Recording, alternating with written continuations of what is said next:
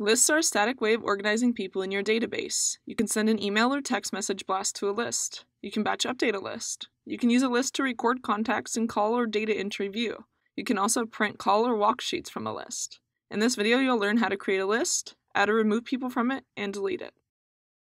Create a list. In the People section, when you click on the List tab, you can create a list. A pop-up menu will appear displaying your nation's current lists.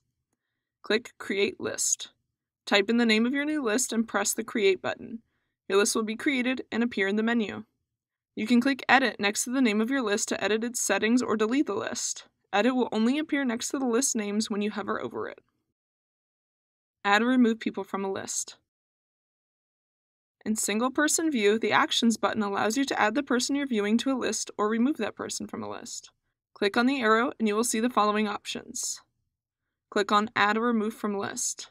A list widget will pop up. Check marks next to a list name indicate that the person is already on the list. Click on a list with a check mark next to it to remove the person from a list. The count of people on the list will decrease by 1. Alternatively, click on a list without a check mark and the person will be added to the list. The count of people on the list will increase by 1. You can mass add people to a list when using filters by selecting your search criteria, clicking Filter, and then selecting the Actions button and Add All to List. Alternatively, you can mass remove people in the same manner.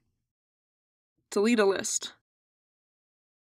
Deleting a list is a casual affair. You will not lose any information about the people on the list. The only thing that will disappear is the list itself.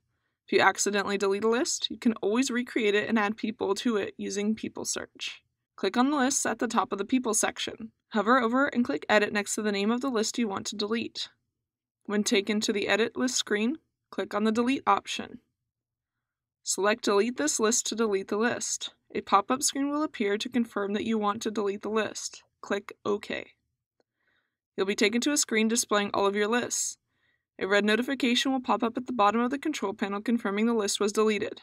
It's important to know that when a list is connected to a scheduled email or text message blast, it cannot be deleted. This ensures that a blast is not inadvertently sent to no one. If you attempt to delete a list used by a scheduled blast, an error message will appear.